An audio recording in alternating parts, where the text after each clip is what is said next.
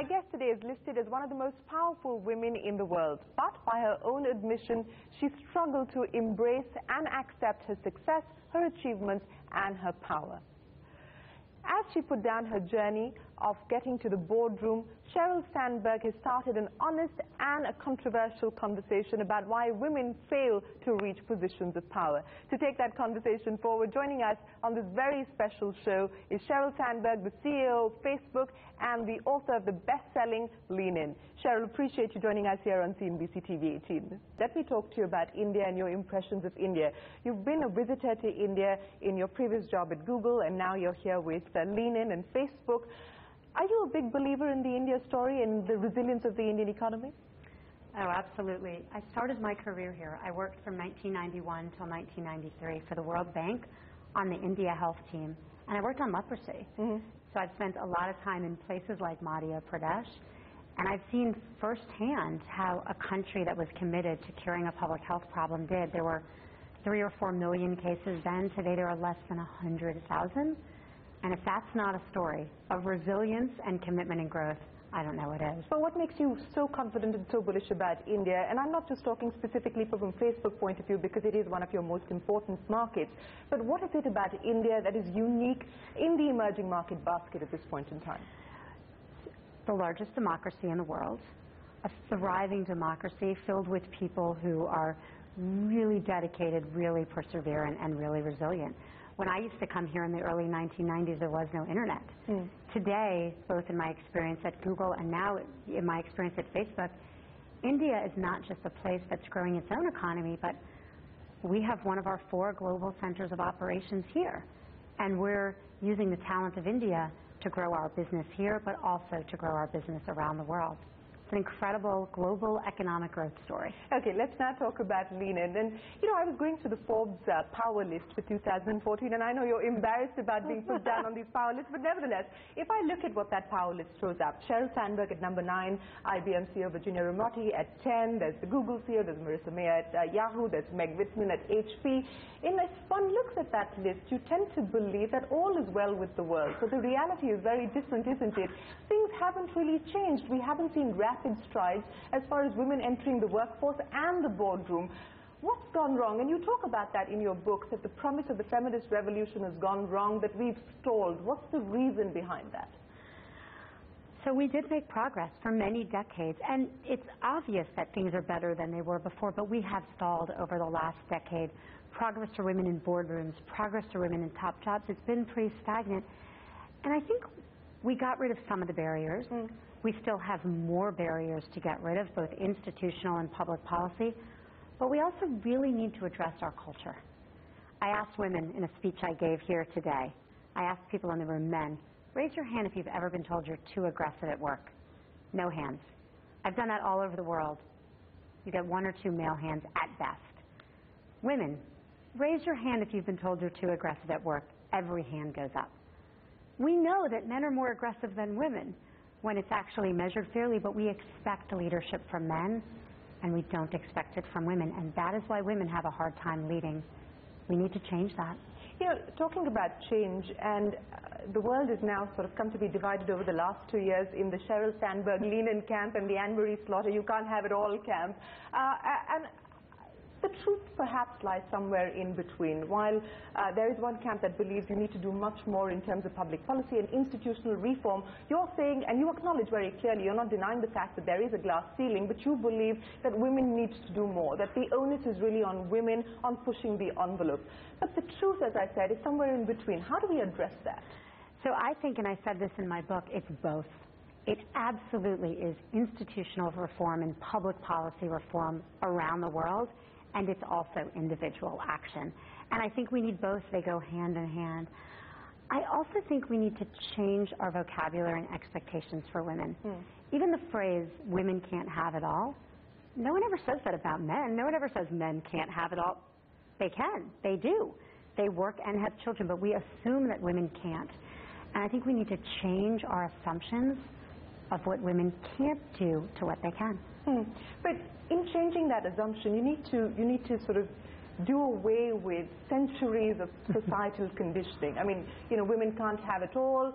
You talk about it in the book about how your parents told you that while you need to focus on your education and you need to focus on academic achievements, you also need to figure out getting a guy as soon as you graduate, because the good guys are going to get taken up. How do you deal with that? I mean, it's just so part of the DNA and part of the culture.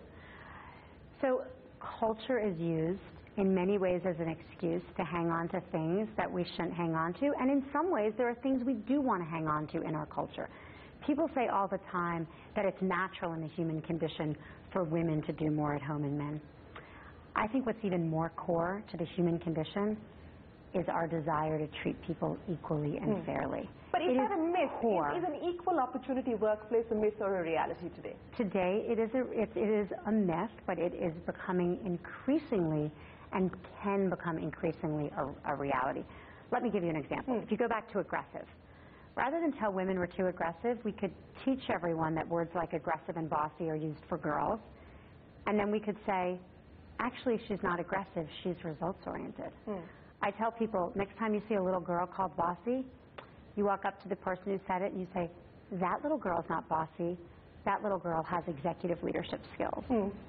You know, while it is going to take changing the vocabulary, it is going to change, it is going to need change in terms of being able to boost the supply pipeline. Let me give you an example of Facebook, and most organizations at this point in time have diversity leaders, have diversity councils and so on and so forth. But the reality is that it still is largely a male-dominated environment. Whether you look at the tech staff or you look at the management positions, 87% of Facebook's employees continue to be male, with you as the chief operating officer. How do you explain that? So tech has a specific problem, which is that such a small percentage of women going into computer science. In the United States and India, less than 20% of the degrees are women. But I'll give you something optimistic. Our operations in India are led by 2 women. Our 2 most senior employees are women. Anki, who runs our public policy, Kirthiga, who runs our global sales.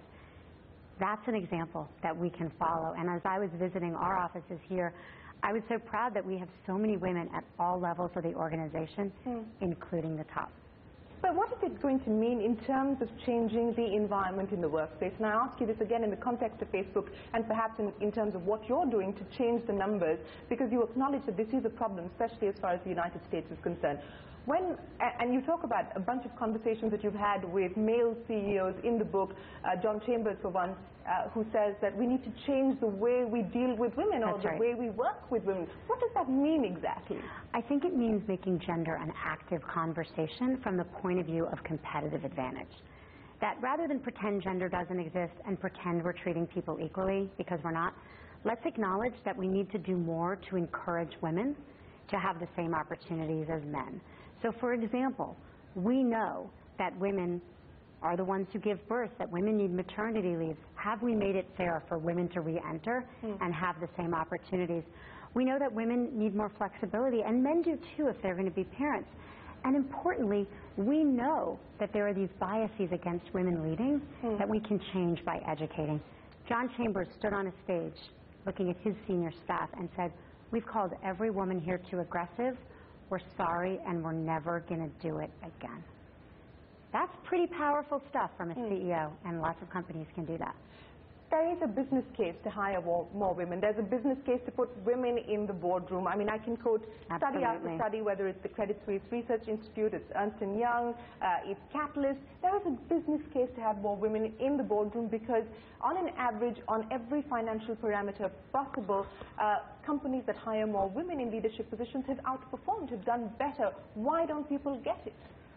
Because change takes time, and we have to convince people and show them it's possible. But I think we are seeing that it's a competitive advantage, and I think companies need to understand that. I also think that's important at the national public policy level. If you look at economic growth in every country, this one, mine, we're all very concerned with economic growth, with job creation. You see how important women are to that. And so India's ability to grow its economy is going to be dependent on the participation of women, as is the United States is. So is the US likely to go down the quota route? Because we've seen the EU move towards the quota route. Because at the end of the day, while we talk about these hypothetical targets, these targets can only be real. Now people are saying, if you mandate this behavior, the EU has moved forward. You've had a lot of Scandinavian countries who've actually shown very good results because they've actually had quotas in place. India is experimenting that for the very first time now with our new companies law. Do you believe the time is right now for the US to start considering quotas? Do you believe in quotas for women in the boardroom? I believe we have to get to equality in every country, in every company, in every government, in every nonprofit. And obviously, there are so many differences legally and otherwise. People will each have to do it in their own way. But here's what I also believe. Quotas can be very effective, but they're never sufficient. And the best example of this in the world is Norway. Norway has in many ways one of the best public policies in the world for women. They've had quotas for their parliament and their board at 40% for over a decade, and that's what they have. 3% of the top Norwegian companies are run by women. 3%. So getting 40% onto the boards actually has not moved the numbers at all. So you're at saying it doesn't really matter if you do have a mandatory quota or not? I'm saying we have to get to equality, and some countries and companies will use quotas, some won't. But we also have to address the stereotypes and the cultural expectations as well. Sure. I mean, while you do have to address the stereotypes, but that takes time. And at this point in time, when you've been stagnant on every parameter for almost a decade, is there a need to crack the whip? Is there a need to mandate this? It's really different in different places. I don't think in the United States quotas are the most important thing. I think addressing some of the really deep-seated cultural barriers is super important. So what would you like to see addressed at this point in time, to see more women move to the top in leadership roles in corporate America? And there's so much similarity in terms of the barriers that women face everywhere in the world. What do you think needs to be addressed at this particular point in time, besides addressing the stereotypes? Yeah. So the first thing is we have to recognize that there's stagnation. When I first wrote Lean In a year ago and I would say, we've made no progress in 10 years, people would look at me, really? I didn't know that was true. So let's first acknowledge there's a problem, because we're not going to fix it if we can't acknowledge it. The second is we need to make gender something we discuss and debate and address. So in my career, no one ever talked about it. I never talked about it until 4 or 5 years ago. We're not going to change the issues that women face by not addressing them in the first place. And so I'm really happy that the conversation is alive. I also think we need to give both individuals and company action. So along with the book, I started a foundation, leanin.org, helped start Lean In Circles, a group of 10 people who get together once a month. We were hoping for 1,000 in a year.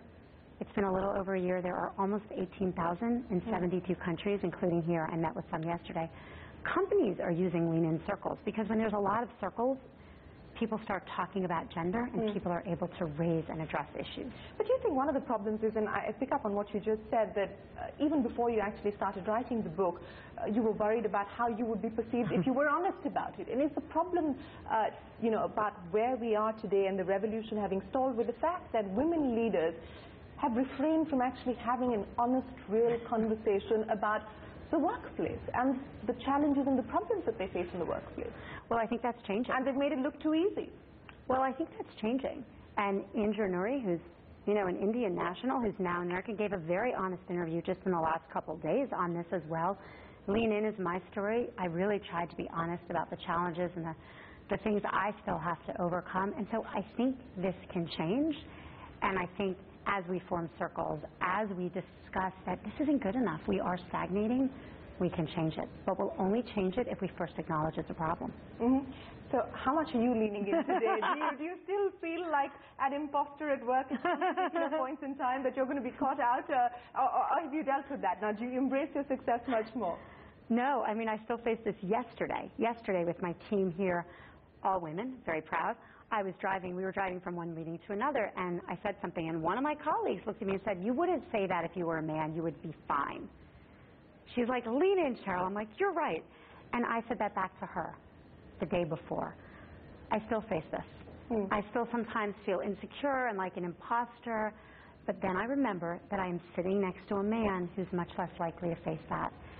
And I remember that I can sit at the table and use my voice, and I'm hoping that Lean In and all the great work so many other women and men are doing gets everyone to believe and every woman to believe that she can do anything she wants to do. You know, in the book you talk about how women react to situations differently and how we constantly second guess ourselves. There's always self-doubt because we feel that we're being judged all the time.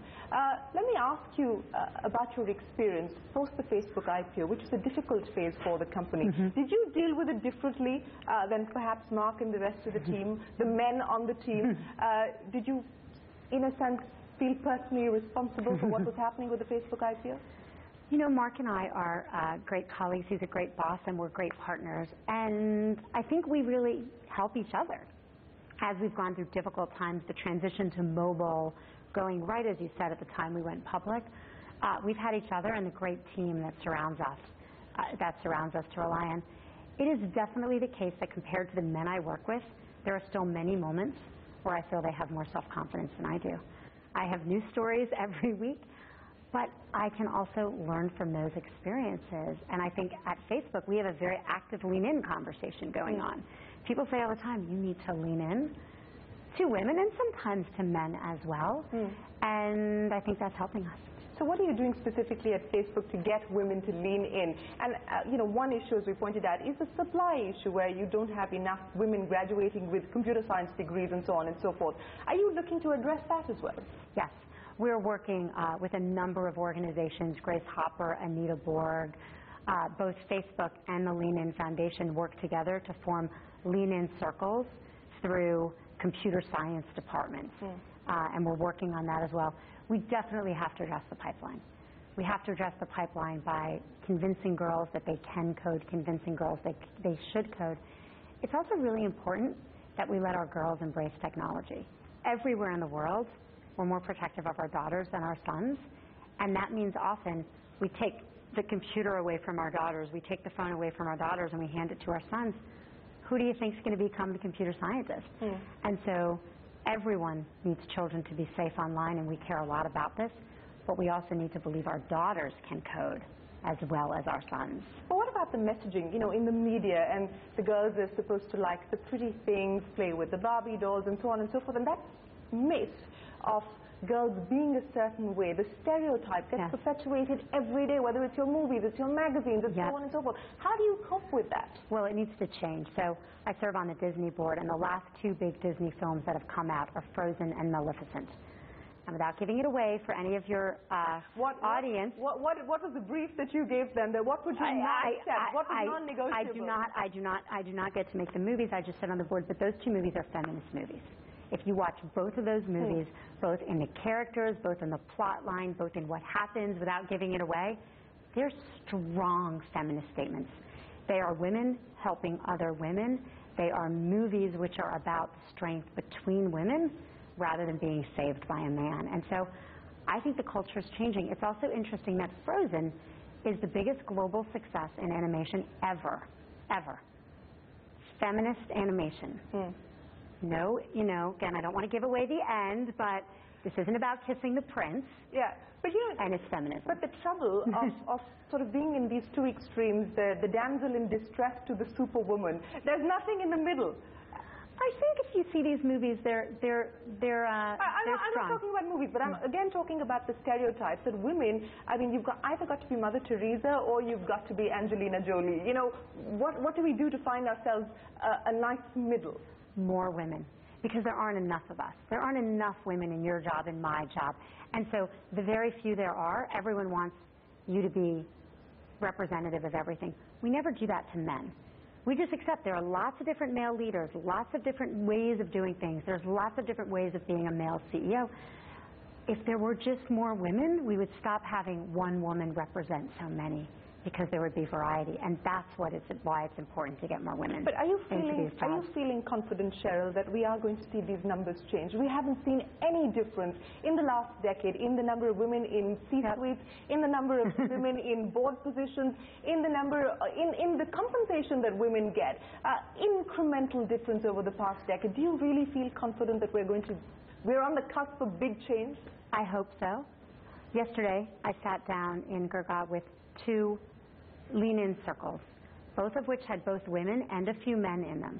And they talked about what's happened since they formed their circles. And all of them said, They were reaching for more opportunities, getting raises, believing they could do things. The men said they were more cognizant of the dynamics for women at work. So yes, I think this can change because, as you point out, there's good reason for it to change because it's going to improve our economic performance. So what about the criticism that's come your way that you're perpetuating this myth of superwoman, you know, someone who can juggle all the balls all the time and still get it right and show up at work calm, cool, and collected? So anyone who's read my book knows that that's not the portrayal of myself. Yeah, I know. Of myself. But I think we need to acknowledge that women need more help in the workplace and we need more help at home. And I say this in the book. We need our jobs to be more flexible. And we need to ask for help. Correct. And we need to help each other. And we need men to help us. I say in the book, it should be a badge of honor for senior people, including men, because most of the people are senior people are men, to mentor young women, to help get them up the ranks. And we need our husbands and partners to do more at home. As long as women have 2 jobs, out of the home and in the home, and men have 1, we'll never get to equality.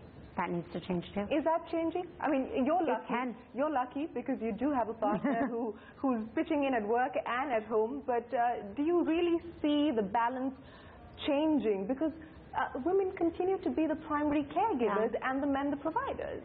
Or that's the stereotype that continues to exist. Yep. So my marriage didn't start out that way, and I'm really honest about it in the book. When Dave and I had our first child, I found myself doing the great majority, and we had to work it out to get to more equality, but I think we're happy. The reason I think men are going to step up and do more is because it's good for their children. At any income level, regardless of how active a mother is involved, children with more involved fathers do better at work, do better professionally, do better in school, and have better relationships. That is really compelling. I can't tell you how many men have written into Lean In or written stories or reached out to me or the Lean In team and said, I have a daughter. Thank you. I want the world to be more even for her. That's pretty powerful. So for the single women and the women who are graduating today, what's your advice to them? Don't worry, there's enough good men out there. Yes, be picky. Be picky. The person you choose to marry is the single most important choice you will make. There was actually a great ad done by matrimony.com here about a husband who his wife wanted to work and he was standing up to his parents and defending her choice. Those men are out there. They're in every country. And I think if parents are picking spouses for their children, we should be sorting for that. And if people are picking spouses for themselves, we should be looking for that. Let's look for equality. Well, in the quest for equality, Sheryl, what has been the biggest lesson that you've learned? You know, as you've written Lean In, as you've traveled across the world, met women with from different backgrounds, but with similar experiences, what's been your biggest lesson? I guess the universality of 2 things. The first is how universal the cultural stereotypes are for men and women all around the world, despite all of these huge differences between America and India and China and Europe. Yeah, I didn't think your parents were going to give you a hard time about getting married. I thought that was an Indian thing. That's it, right? Everywhere in the world that I meet women, we all say, I've had the same experience, and so the cultural similarities. But the second is the universality of people wanting a better life for their children. All of us as parents, we all want our sons and daughters to have equal opportunity. We all want better opportunities for our children and a better, fairer, and more just world. And I think in the end, that's our deepest need. Our deepest need is to treat each other equally and fairly, and that will win out over any other. Well, speaking of an equal world, we now have Janet Yellen at the head of the Fed. Do you believe America is ready for a woman in the White House? I hope so. I hope so. One of the reasons I wrote Lean In is my daughter at 4 learned a song with all the U.S. presidents and looked up and said, Mommy, why are they all boys? India has had a female president. India has Prime had Minister. And Prime Minister. Yeah. India's had a female president and India's had a female Prime Minister. And that matters, but right now there are 18 female heads of state in hundreds of countries. We can change this. But do you believe America's ready to make that change? I hope so. I'm certainly ready. Is a but I believe America something that you would aspire to do? It's not for me, but I do think it's really important that more women run for office. One of the most fun things that's happened since Lean In was published is how many women actually read the book and do choose to serve and to run, and that's been really fun to see. So it's not something that you would consider in the future? I'm helping other people think about it. Sheryl Sandberg, it's been a pleasure speaking with you. Thank you very much for joining us here on CNBC-TV18. Thank you for leaning in and for getting all of us to consider leaning in as well. Thanks very much indeed. Thank you for having me. Well, with that, it's time for us to wrap up this show. We'll see you again next week. Till then, from the entire team, goodbye. Many thanks for watching.